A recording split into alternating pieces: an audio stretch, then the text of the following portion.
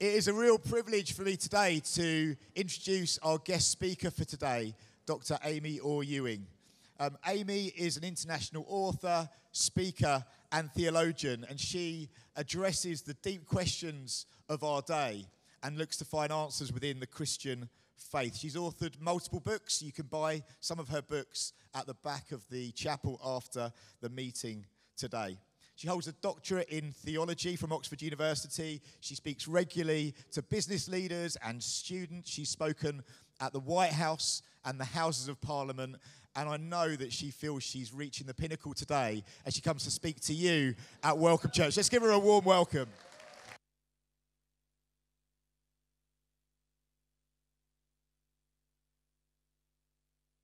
Thank you so much. I mean, what could be more thrilling than being next to the Pizza Express in Woking? You guys must be really sick of that. I'm sorry. Thank you so much for the welcome. What an amazing time of worship we just enjoyed. Thank you to the team for that. Wonderful to experience God's presence together. I do have a couple of books here with me. One is called Where is God in All the Suffering? We're going to be thinking about that question today. But in this book, I kind of look at things like anger, grief, sickness, mental illness, violence, natural disasters, systemic suffering. How could a loving God exist and that be our reality? And then I've also got a book called Why Trust the Bible, which you may be interested in.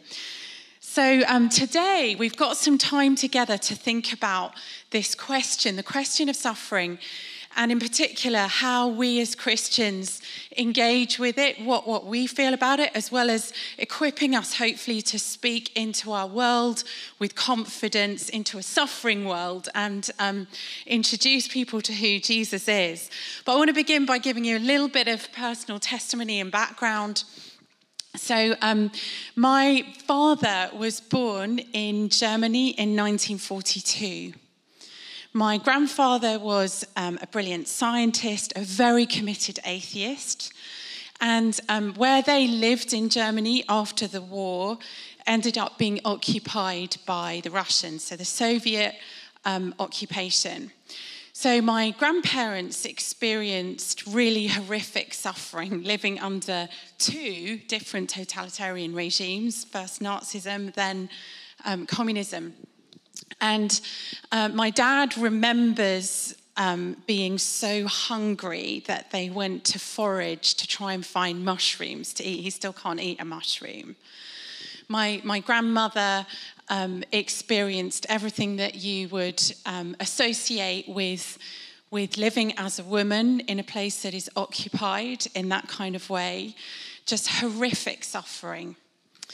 In 1948, my grandfather because he was such a brilliant scientist, he made contact with the British and made arrangements for the family to be able to leave, to escape. And what happened is that a small plane was going to come and land on a piece of grass quite near where they lived, and they would get up that day and leave everything they owned, everyone they knew, and walk to that place and get onto that plane. And that is what happened. My dad was 6 years old. And they landed at RAF Northolt in 1948 in just the clothes they were standing up in. My grandfather went on to have a career in science here in Britain. My dad grew up here, but the context for them was that my grandfather was such a committed atheist that he forbade the mention of the word God, and a Bible was not allowed to cross the threshold of the house. My dad went on to become an academic as well, and in the 60s, he went to Canada, and then he taught in universities in America, met my mother in Canada. My mum had a quite sort of traditional British upbringing, Church of England C&E, Christmas and Easter if you're lucky. And she described going to school chapel as like receiving a vaccination. You have a little bit of the poison and it makes you immune for life. So she was completely against any kind of religion as well. So they met and married, and my dad was at the LSE, and then he got his dream job in Sydney, Australia. And he was teaching at the University of New South Wales, and they had lovely climate, really, really nice house. My dad loved his job, brilliant people that he worked with, 2 fantastic children, a wonderful beach kind of very close by. And my father began to say that he had one question. He was really, really happy on every level, but there was one question that occurred to him that made him worry. And the question was this: when I get to 65 and I retire and I look back on my life, will this be enough? And that question unsettled him.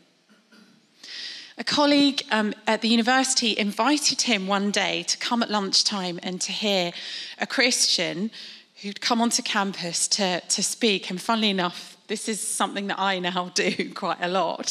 For 25 years, I've been working in ministry, speaking in 40 countries, often in university campuses and other settings where people don't have any faith. But this guy came onto campus and he gave a talk about the Christian faith. And my father described sitting there in astonishment, thinking, this guy is making what he called a category mistake. That means you put 2 things together that don't belong together. Because the guy put together the idea of truth, reality, evidence with God, Jesus, and faith. He thought they don't belong together. God, Jesus, and faith, that's about superstition, wish fulfillment, certainly not about evidence or reality. That's about kind of family tradition or maybe a bit of personal preference for the weak-minded. But it doesn't go together with truth. But one sentence that the guy said really stayed with him. The sentence was this: the reason you should be a Christian is because it's true. And that kind of disturbed my father a bit. A few weeks later, he was at home and he was just marking some papers in his study. My mum was asleep, my sister and I were asleep. And he had a vision that extended over 2 hours. And in this vision, he saw his life flash before him, be replayed. And as different situations from his life were replayed, he saw the reaction on the face of Jesus to how he had lived. And I would say to him afterwards, Dad, how do you know it was Jesus? He said, I don't know, I just knew it was Jesus. But at the end of this vision, and as he experienced this, he realized that he needed forgiveness. It would be what Christians would describe as conviction of sin, but he certainly didn't have those words for it. So at the end of the vision, he sees Christ on the cross, and he understands he's being offered forgiveness, and he finds himself kneeling down. But because he's never been raised with any words whatsoever to pray, the first thing he ever says to Jesus is, give me the words, I don't know how to pray. And these are the words that came. He looked at Jesus on the cross and he said, Lord, I believe, help my unbelief. And he got up off the floor a Christian. He was quite surprised a few weeks later because he'd gone to a shop to buy a Bible because his friend who was a Christian had moved away. And he thought, I think Christians read the Bible. He was quite surprised to read in Mark's Gospel someone else say that to Jesus. Lord, I believe, help my unbelief. So he goes up to wake my mum up and says, Jane, the most fantastic thing has happened. I've become a Christian. And my mum was less than pleased.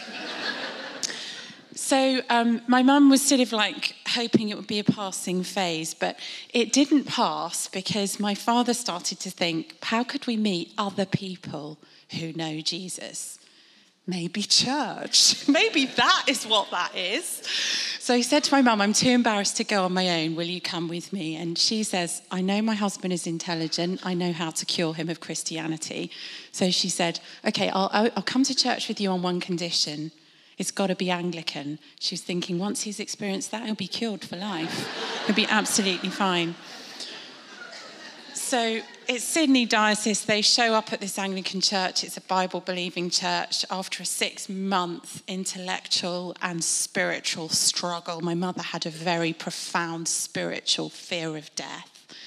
And once she kind of, on her journey, encountered the risen Christ, she was completely delivered and set free. So my parents then became very over-the-top Christians and loved the Lord, you know, in multiple 3 dimensions and more. And I grew up in a context where I saw the reality of a living God who had broken in to our reality, not a projection of our minds or any kind of historic family tradition or personal preference. This was a living God who actually encountered people in this real world. And as a young person and then a teenager, I decided to follow him. And for 25 years, I have been serving Jesus as a theologian and speaker, speaking around different places, but often in contexts where people don't have faith and they have a lot of questions about Christian faith and actively don't believe. And one of the questions that I found a lot of people have, including inside the church, is this question about suffering. And so that's what we're going to think about together today. Where is God in suffering? Now let's think about suffering together. We could think about the thousands who have died in Gaza. We could think about the people sort of horrifically killed in Israel. We could think about the war in Ukraine, thousands again devastated by that. My husband and I had 2 women who came straight after that conflict, emerged, a grandmother in her 80s and her daughter in her 60s, and they stayed with us for that year. I'm sure some of you welcomed Ukrainian refugees as well. Perhaps closer to home in a room like this, there will be some of us who've struggled with traumatic experiences, depression, anxiety, illness, grief over the loss of someone we've loved. We're all going to have and bring different personal experiences of suffering to this question. But I'm sure all of us in the course of our lives, if we haven't yet, will find ourselves asking the question, why? Why is this happening and why is it happening to me? And if we've got faith or we've got faith on the horizon of our lives, where the heck is God when this is happening to me? Why is God letting this happen to me? How could God be loving and this be happening? So this isn't just a question that our friends who are perhaps secular or who have objections to faith face. This is a question that we as Christians face, and we're all going to bring personal experience to it. A close friend of mine a little while ago died unexpectedly, leaving 3 children, and she'd just given birth to her 6-week-old baby. I held her baby at her funeral and walked behind her coffin, and it was utterly devastating. Perhaps you, like me, are close to people who've endured the horrific experience of sexual abuse, shattering and horrendous, let alone walking through the process of a trial and enduring the justice system.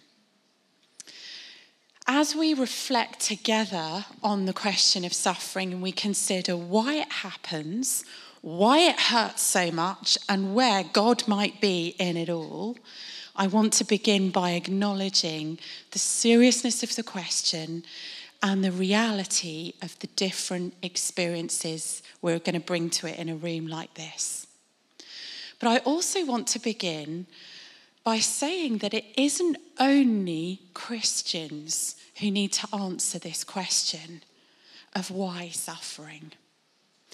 And actually, we are going to consider what the Christian faith has to say about the question of suffering, but we're going to begin by thinking about some of the alternatives, because sometimes when you look at the alternatives, it helps you understand your own view, your own worldview.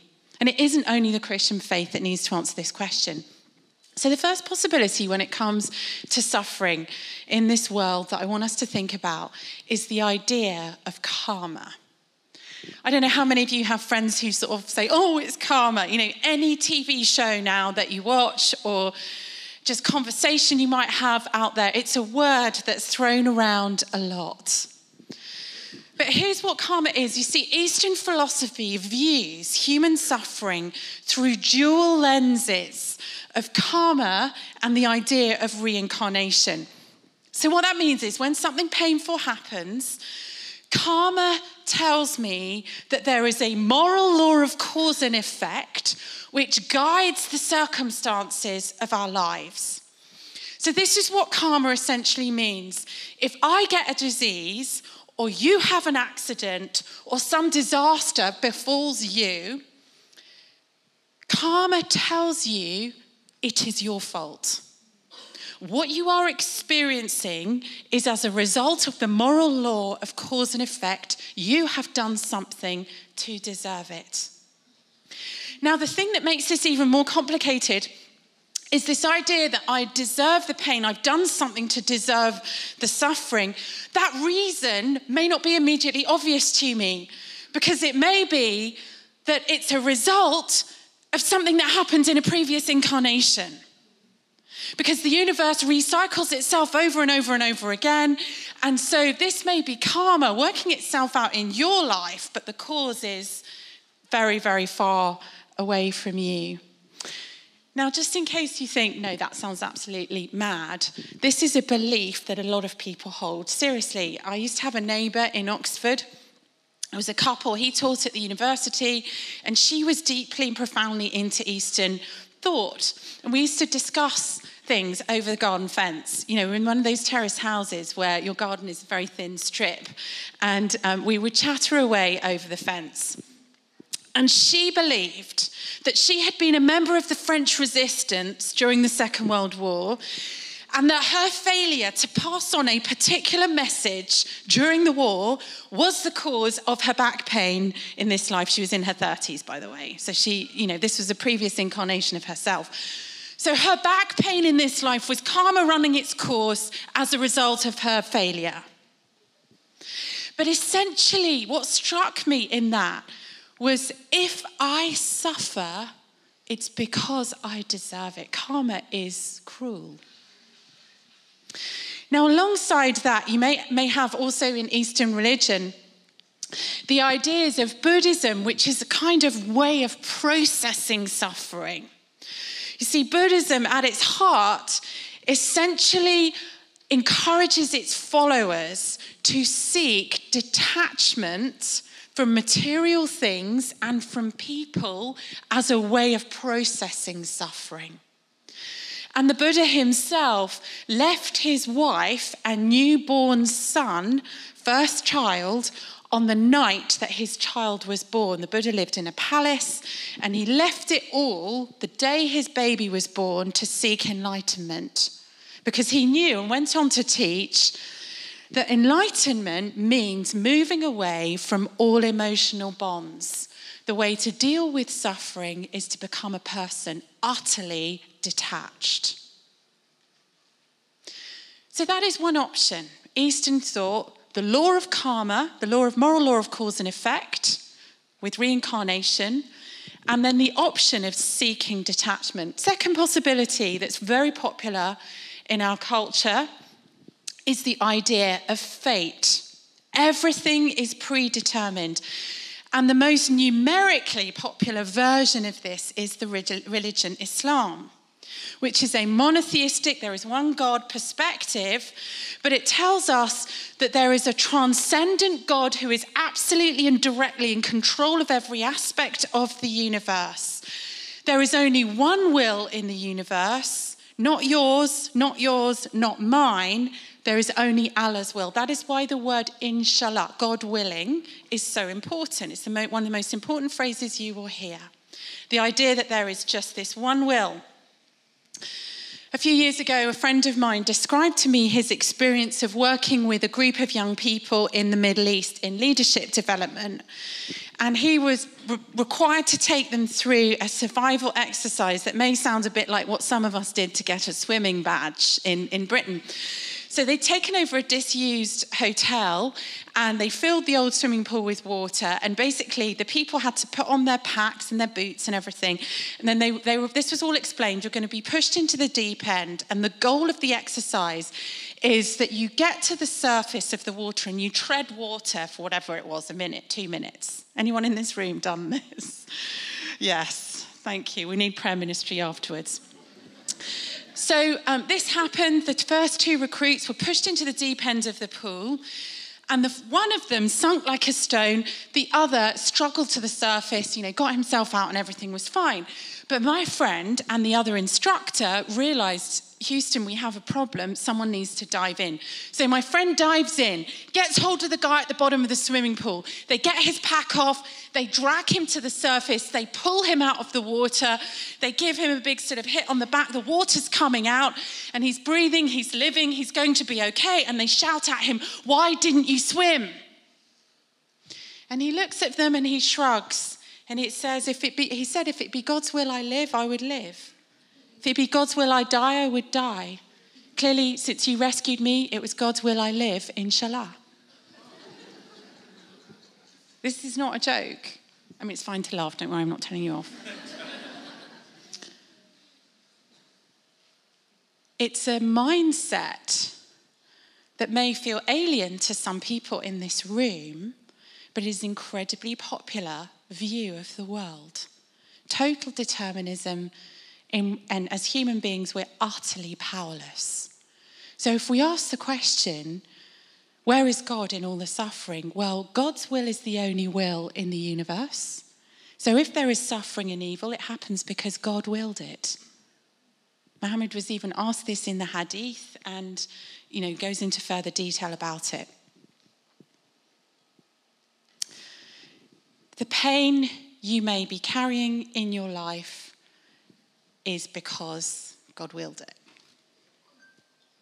You just have to accept it. No questions. So that's option number 2. Option number 3, that is very, very popular, probably the most popular option in our cultural moment, is the idea of naturalism. Naturalism is a belief system derived from the idea that the only things that exist are material. They are physical. There is no God behind the universe. There is no spiritual or religious dimension to life. Human beings are the highest form of our own authority. We determine our own destiny and we determine our own morality. Pain, within this way of seeing the world, is essentially random and meaningless. It's just a consequence of living in a physical world and nothing more. And since physical and biochemical realities are all that exist, that is the only level at which we can experience or speak about suffering.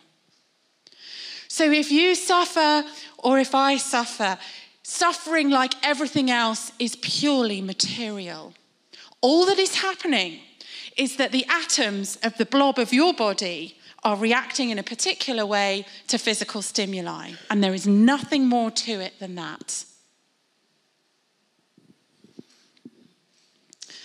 Part of my work, I work a bit in advocacy, and I can tell you that every survivor of sexual assault that I have ever known knows that the pain and suffering they experience is far more than the bruise endured or the flesh torn. Moreover, naturalism tells us we're here by this process called survival of the fittest, where the strong have eliminated the weak and overcome. So our survival instinct is what drives us and defines us as human beings. So what I find myself asking advocates of naturalism, including those who are incredibly enraged about the injustices in this world, go to any of the demonstrations on university campuses around the world and you will find people who are outraged at injustice, who see evil and suffering in this world and they feel deeply about it and they put their tents up and get their placards and march against it. But here's the question. If all you are is the stuff of your body, if all you are is the biochemistry of you, and so is that other person who's suffering on the other side of the world, and you have no evolutionary predisposition to care about their survival, why are you so angry? Why does any of it matter? And what I've begun to see is that the rage in our cultural moment amongst young people, calling for justice on all kinds of issues that really matter, cannot be warranted by a worldview that tells them they're just the start of the atoms of their body.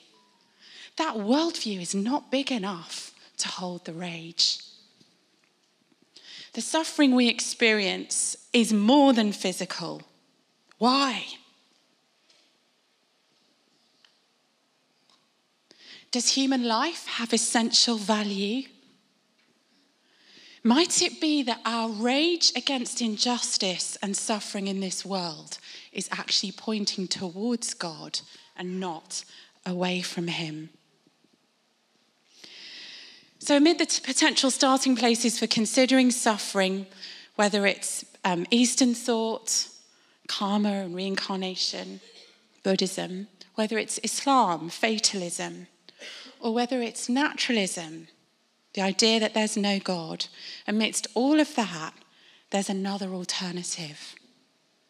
And I want to spend the rest of our time together exploring it. It's the Christian perspective.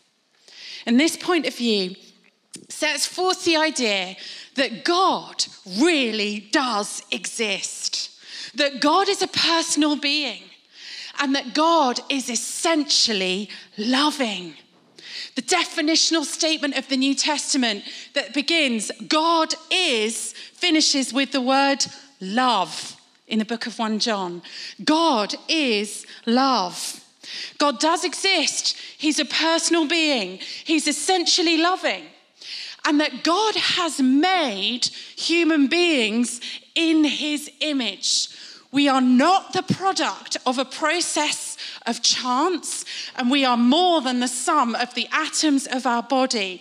Every human being, whether we believe God exists or not, is made in the image of God. Our lives have a transcendent source. We are image bearers of the divine, and that would mean that our lives are essentially sacred. And that would mean that pain and suffering matter. And they hurt us at more than a physical level. That would mean that our suffering has a kind of transcendent meaning as well. And I think it explains why pain hurts as much as it does. The faceless law of karma that tells you you deserve it can't explain why suffering hurts so much. Naturalism's explanation that you're just a blob of atoms can't tell you why suffering hurts so much. So Genesis, the first book of the Bible, tells us that human beings are created in the image of God, Genesis 1:27. And the Bible's answer to the question of why God allows suffering, or how there could be a loving God and how there could still be suffering in this world, builds on this essential claim that human beings have been created in the image of God. Now, that actually has huge meaning in different ways. And if we were doing an exegesis of Genesis 1, we might go into that in more detail. But we're just going to focus on this idea of God as love. So God is love. God has created human beings in his image. That means he has created us, unlike other creatures, to have this capacity to love. For love to exist, though, I want to suggest to you today, ladies and gentlemen, freedom must exist.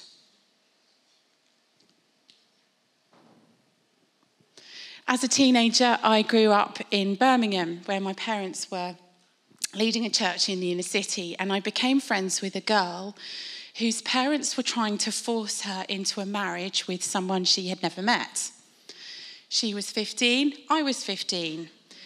She was afraid, and she had very good reason to be afraid. A few months earlier, her cousin had been in the same position, and her cousin had decided to run. She'd gone to a different part of the city and hidden out and stayed with friends. And the relatives had worked out where she was and lain in wait for her in a car. And when she was crossing the road one day, they drove the car into her, knocked her down, and put her into the back seat of the car, and no one saw her again. My friend drew the conclusion that her cousin had been taken out of the country to marry, and she never heard from her cousin again. Now, I remember my teenage friend expressing the thought that she wanted to live a life in which she could give and receive love. And she felt intuitively at a very deep level that needed to involve her having some kind of agency. Now, our whole legal system is based on this, right? You cannot force yourself on another individual. We know this to be true. For love to be possible, it has to be freely given and freely received. Now, friends helped her to get to a safe house.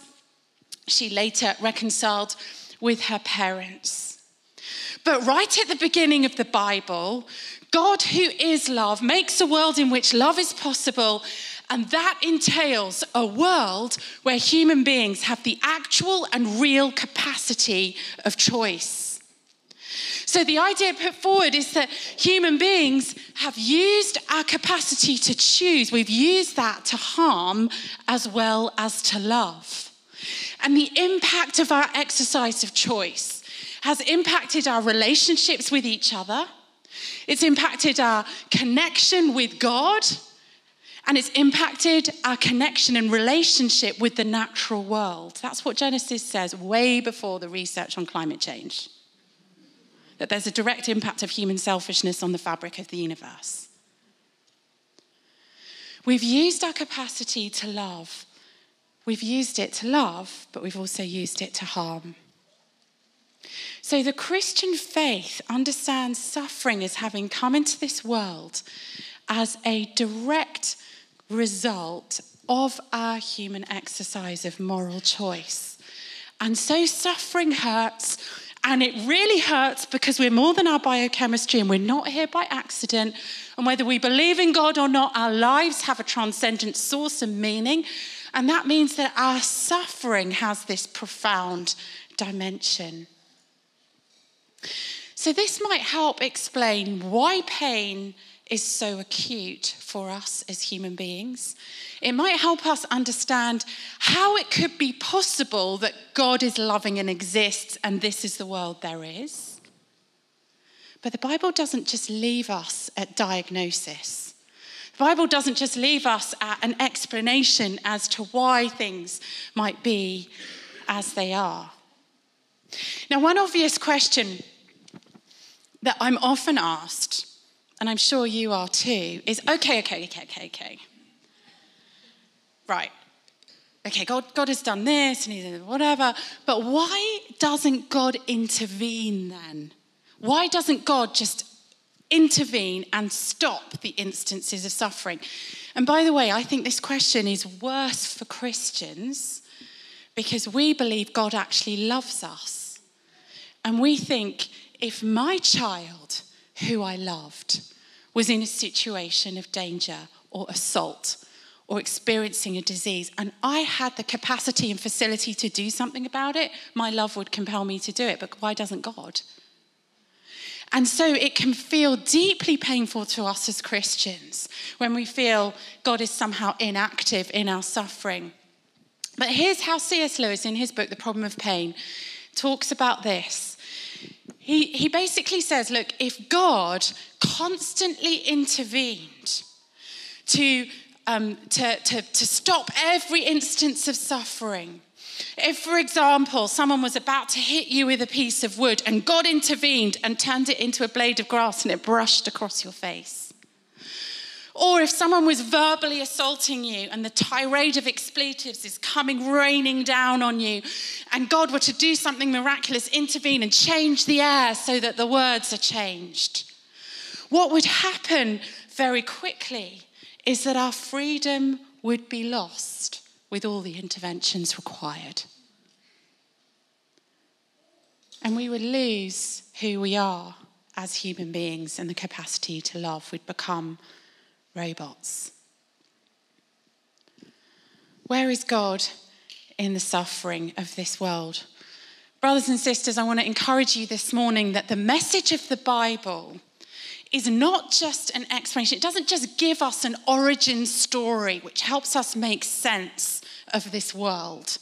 The message of the Bible is that God is so loving that he doesn't abandon us to our suffering.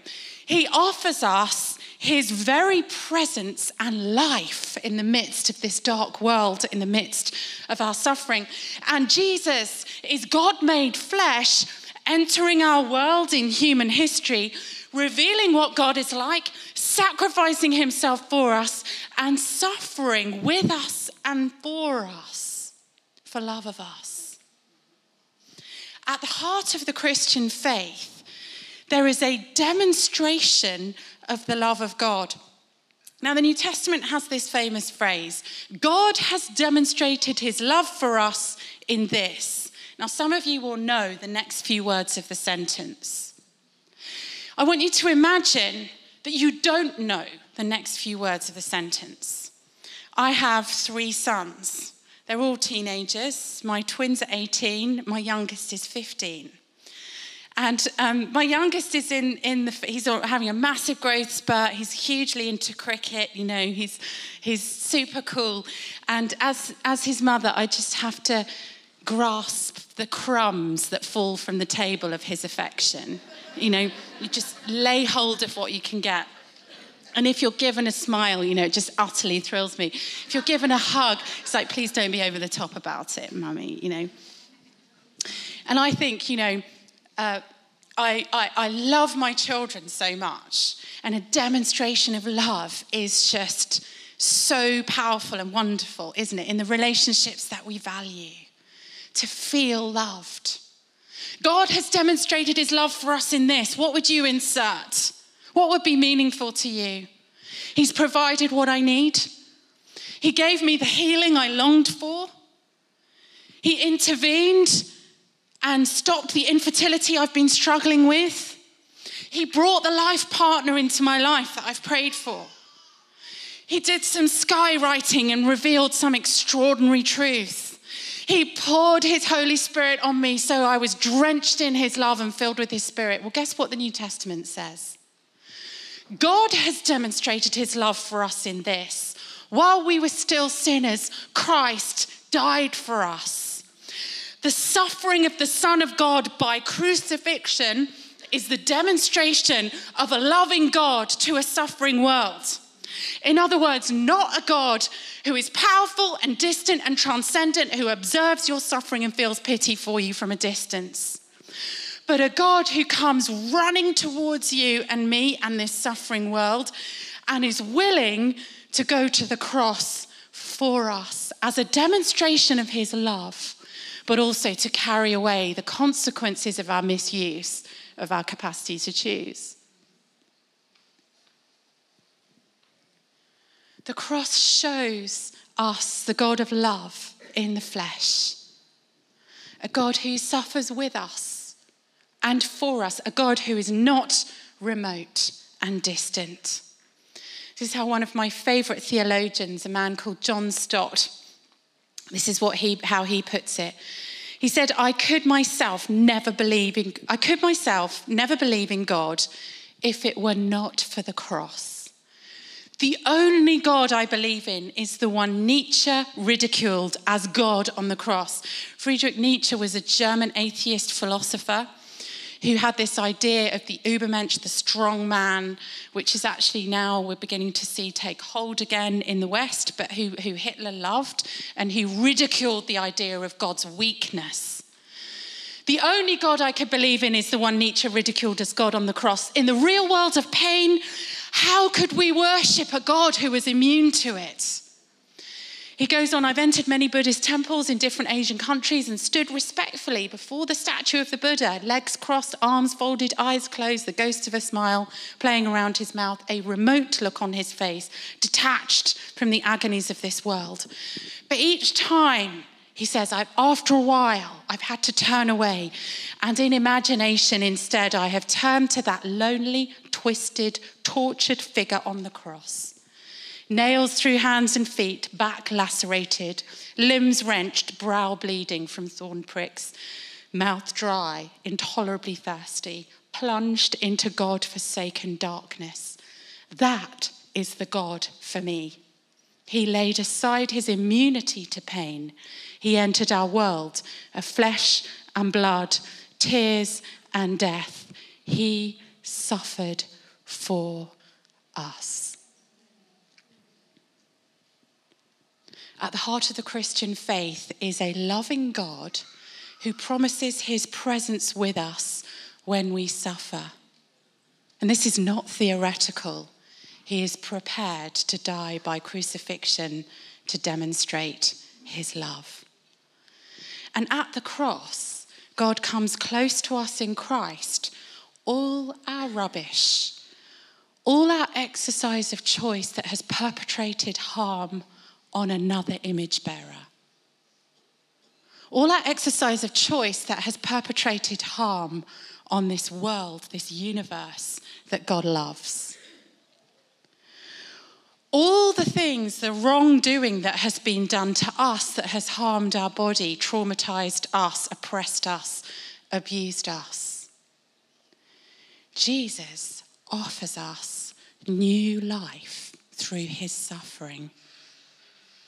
Jesus offers us light in the darkness, help from outside, the presence of a loving God, and the promise that the light shines in the darkness, and the darkness has not, will not, cannot, shall not overcome it. So we live as people of the light, prophetically holding fast. The promise of the Bible is not, if you love Jesus enough, you wouldn't suffer. The promise of the Bible is not, if you have really, really, really, really, really prayed, then you would get the miracle. Miracles that happen, they're God's intervention, heaven breaking through onto earth, signs of that future reality. Wonderful, wonderful interventions that happen. They are not well done badges to the especially good Christians. So if you are here today suffering and wondering, does God really love me? The heart of the Christian faith says, yes, he does. And he has demonstrated that in history in Jesus. Now, it's interesting to me that the image that Jesus, a first century 30-year-old celibate male, let that one sink in for a moment. The image that Jesus chooses to use to describe what it means, what it feels like, what it is to come to know God, is the image of birth. My first birth experience, I gave birth to twins. Sorry, I can't help it, I'm an overachiever. Any other twin parents in the house? Right, we have to high-five each other. We've survived. We've lived to tell the tale.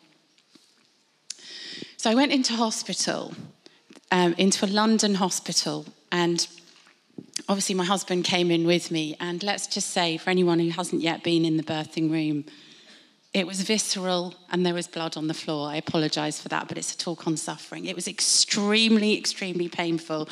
And it's like a wrestling match to get life to come forward.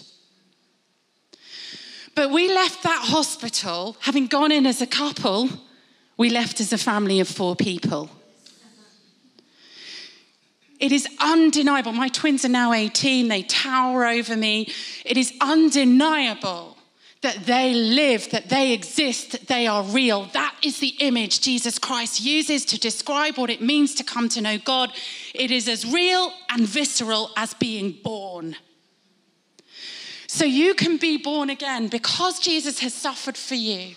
You and I can experience that new life, that cleansing from within, so that the harms of this suffering world that we have experienced, the harms that we have perpetrated that have caused the suffering of others and the breakdown of cultures and the climate, all of that harm can be forgiven and dealt with by Jesus. And he gives new life. He brings light in darkness. And I've seen him do it in my own life. And I've seen him do it with people that I've seen come to know him, whether teenagers rescued from gang violence on the streets of London, or whether meeting the leaders of the Taliban in Afghanistan and giving them Bibles, meeting the religion minister for that regime, giving him a Bible and hearing him say, "Thank you for bringing me this book. I'm going to read it every day. I've been praying to Allah for years I could have a Bible." Light in the darkness. I've seen him do it with gangsters and gangster capitalists in the city of London or the big commercial centres of this world. The wealthiest people you could imagine with the deepest sense of misery within. Coming to know the living God, the God who is love, who meets us in our suffering in this dark world. The Bible is not just an explanation of why suffering happens, but in Christ we encounter the God of love and experience his help and rescue in the midst of this dark world we all know and recognise. For those of you who are followers of Jesus today, I want to encourage you. The question of suffering is not just a question that Christians have to answer. We've considered some of the alternatives, and I hope you can see that what the Christian faith has to offer is unique, intellectually, existentially, in reality. Unique, powerful, wonderful. But this is more than theory. Our God is a living God, a loving God, who pours his love and Holy Spirit into our hearts, including when and as we suffer. Let's be those who share that love in this dark world and bring that light. Amen.